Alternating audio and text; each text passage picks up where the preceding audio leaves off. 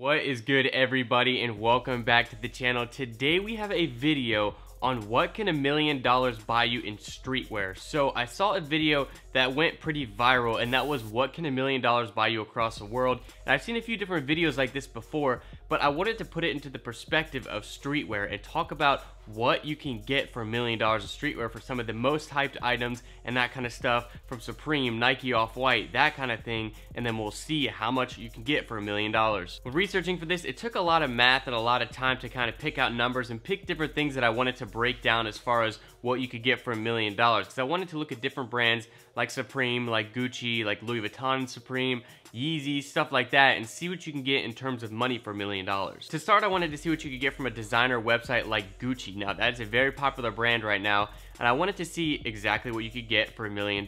Now, I wanted to put it into perspective because there are a few different ways I could have approached this, and the way that I wanted to approach it was how many times could you get something for $1 million when you look at certain aspects of what they're selling. So, for the first one, I wanted to do just the jackets for Gucci. So I went through and took down all the prices for all of the different jackets that are for sale right now for this current season at Gucci. And I honestly thought I would get, you know, maybe like $100,000 worth of stuff because they have some pretty pricey stuff. When looking, they have jackets that are up to $20,000. After adding up all the prices from every jacket all the way down to when the t-shirts start to sell, we were at $410,230. So that is an obscene amount of money. And so when you put that into perspective, you could buy the whole Gucci jacket collection right now, every jacket from Gucci, only 2.4 times with $1 million. To me, that's a little bit crazy. There are a total of 134 items that went into that, and the average is around $3,000 per item. So that lets you know that any jacket you want to get from Gucci is going to be around $3,000. I mean, that's the average. You can get up to $20,000, get down to, I think like the lowest I saw was around 640 bucks maybe, or maybe that was for like something similar, but that price point, the average $3,000, is nuts. So then I wanted to get a little bit into sneakers and talk about Yeezys and see how many Yeezys you could get for $1 million. So with Yeezys, you have the retail prices and you have the resale prices. A lot of the times they don't sell for the retail prices. I don't know any Yeezys besides the Yeezy season ones that sell for under retail, and the cleats, of course.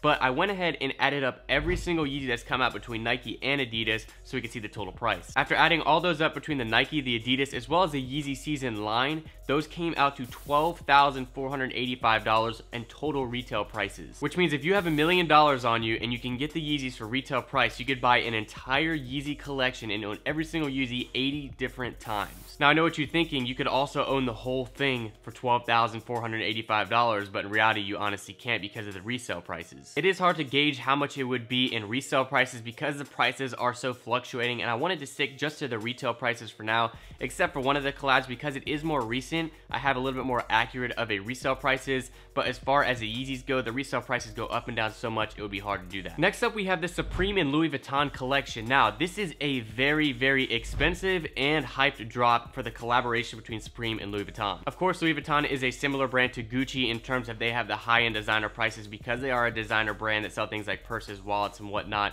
And so with this collab, there were a lot more items than I thought when I was researching this. So there are a total of 52 items. To purchase these different items, if you didn't get them on the initial drop, you had to be a customer of Louis Vuitton who spent a lot of money. So they had some of the pieces at the stores that they would only let people buy if you had purchased with them a decent amount before. So if you wanted to buy the whole collection, I don't even know if that's honestly possible, if you could just walk in there and buy all of them, but it would cost you $139,000. Roughly, it's $139,710, and that's for 52 items. Now, there are a bunch of different items that went for a high price point. So there are two items that make up $90,000 of that whole total. One of them is the Supreme Louis Vuitton skateboard deck and trunk. That was $40,000, which looks like a really amazing piece that I would love to have, but I would not pay that price point. As well as they had another trunk that was $50,000. To put that into perspective, if you had $1 million in cash right now, you could walk in and buy the entire collection 7.15 times, basically. If you're wondering if I would buy anything from the collection, I honestly would buy the card holder because I honestly already have one from Louis Vuitton. This one, it's pretty good quality. Some of the stuff is kind of rubbed off on the edges, but I really actually like the red Supreme one. I mean, they're not selling for too much. I mean, $1,000, that's like kind of pointless to me to spend $1,000 on a card holder. This one isn't nearly that much. It is still too expensive, but it's not nearly that much. Next thing I want to look at is the most expensive sneakers. And so what I wanted to do for this is use Flight Club, because Flight Club most of the time has the most ridiculous prices. Some of the stuff isn't that bad, but for the most part, they have the highest prices on the resale market, and that's why I wanted to use them, because I'd be getting that top dollar price point. As you guys might have heard, Adidas just passed Jordan Brand as the #2 sneaker company right now, so that's kind of crazy, but I wanted to break it down between the most expensive Jordan, Adidas, and Nike shoe. And honestly, it seems Adidas has been doing better as far as selling out sneakers recently, but when researching this, I found out that there are more expensive Jordans than the most expensive Adidas right now. So initially when looking on the website, the first Jordan that comes up on the top price list is the Jordan 3 Grateful, and that one came out at $25,000 for a size 12, but when you do a little bit more research and look at different sizes, the M&M Jordan 4 is actually the most expensive. The reason it's like that is because on Flight Club's website, when you research a shoe, they put the cheapest size price on the outside of it, so you guys can't see like how much it goes for your actual size. So yes, the M&M Jordan 4 is the most expensive, and it comes in at $30,000, and that's for a size 8, which means you could buy 33 pairs of the Jordan 4 M&M. Next up, we have the most expensive Adidas on the Flight Club website, and that is going to be the Pharrell Williams Friends and Family Maroon NMD. Now, these are the human races, and the most expensive Adidas on Flight Club's website right now is only $10,000. So with Adidas passing Jordan Brand, it's still crazy to see that there are more limited sneakers that sell for a higher price point than the most expensive Adidas right now, because that's a third of the price of the Jordan 4 M&M. Next shoe is going to be the most expensive Nike, and that is going to be the Nike Air Mag, and that's the 2016 edition where they did a bunch of different raffles and whatnot, and this one is selling for $60,000. That is in a size 8 as well, which means that size 8 is a very sought after size because it's the same with the M&Ms. That is the size that sold for the most, but you could buy the Nike Air Max 16.6 times with $1 million. I wanted to see how many times you could buy last week's Supreme drop with $1 million.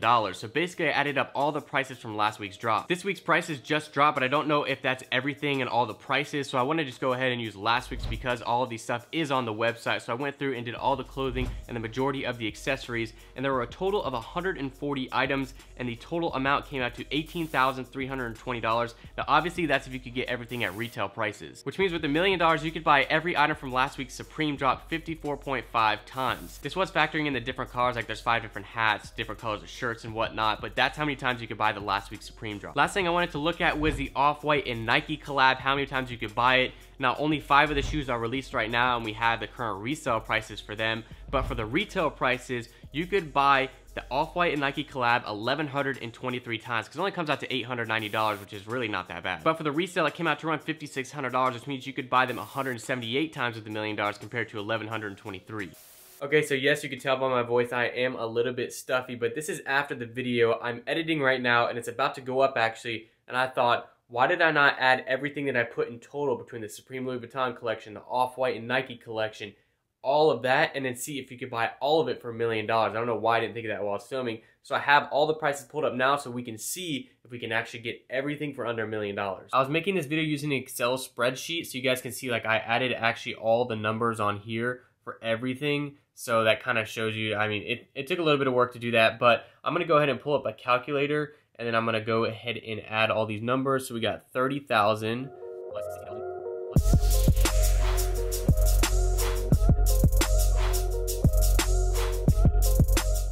So there is the total for, that's not right. Okay, so there's our accurate total, 681,000. So you could buy a lot of this stuff multiple times over. We still have $300,000 left. So basically there is a lot of things you can buy for $1 million in streetwear, which obviously if all of us could get a check right now for $1 million, I mean, that would probably change all of our wardrobes, all of our shoe collections. Unless you're smart and you invest your money, I don't think sneakers are the worst investment. I wouldn't buy sneakers in terms of making them as an investment, like you're trying to buy a house to invest in something.